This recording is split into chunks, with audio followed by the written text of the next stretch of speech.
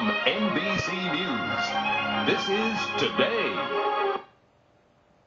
Recorder. 79, Right. almost. April turns 80, right? Yeah, looking gorgeous. And then imagine what it would have been like to sit down and talk with the likes of Frank Sinatra, Sophia Loren, or Marilyn Monroe. Well, a new book by movie critic Jeffrey Lyons chronicles his father's chats with those stars and more. We'll hear all about life inside the Lion's Den. That's right. And we're or at a Bank of America near you. We're talking 3% back on gas.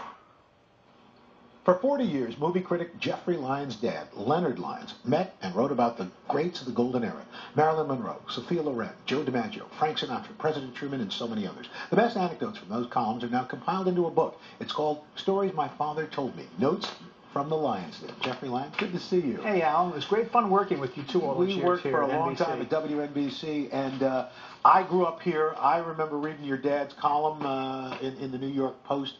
That must have been, that was a whole different era. Your dad started out as a lawyer. How did he end up writing a column like that? Well, he started out as a lawyer, and then he began writing for the Jewish Daily Forward. They had an English page. The paper still exists.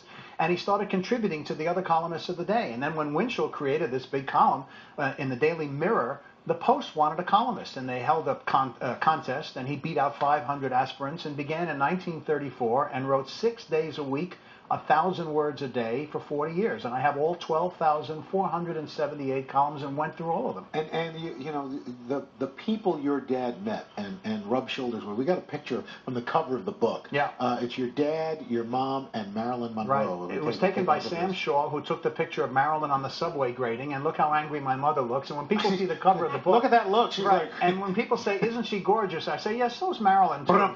Right. But my dad not only knew them, he didn't write a gossip column. He didn't write with his eye on the keyhole. Right. And that's why he became friends with them. I mean, Orson Welles was his best friend. Mm-hmm. And the book covers anecdotes literally from Charlie Chaplin to Penelope Cruz, because in the back I have my interviews from the time I was here at NBC. And in fact, Marilyn Monroe gave you a special 16th birthday present? Yes, she called me. And I don't know whether she practiced singing for President Kennedy or what, but she called me on my 16th birthday. But because the column was the key to everything. My dad pushed the plunger that blew up the bridge on the River Kwai. We were Truman's guests in the White House. Hemingway taught us, took me to highlight games, taught me how to fire a rifle, changed our lives. Tell me about Joe DiMaggio. Joseph Paul DiMaggio of Martinez, California, was a good friend of my dad's. Didn't know what to do with his life after his playing days. Very shy, but he came to my bar mitzvah. He came to my family's home, and he was a quiet, elegant gentleman and just a larger-than-life person. And Sophia Loren actually made you a spaghetti dinner? She did. When I was in Spain, I was 11, and as Mel Brooks said, at that age, I thought girls were just softer fellas. But Sophia cooked me a spaghetti dinner, and I saw her 5 years later at a movie opening, and she said, "How was the dinner?" There she is. Those are home movies. I took those movies of her. That's Sinatra. The movie was The Pride and the Passion. And then I saw her 5 years later, and she said, "You didn't tell me how the spaghetti was." She's a remarkable lady. Speaking of the chairman of the board, your dad wrote the first item about Frank Sinatra. Apparently, yeah, one of the first, certainly one of the first.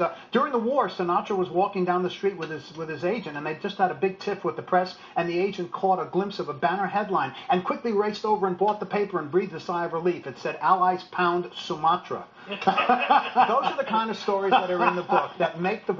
My favorite is Phil Silvers, who lived in our building, and he was a MGM contract player, and he was signed to be in Pride and Prejudice to audition. Could anything be more British? He said, "I'm a Jewish comic from Brooklyn.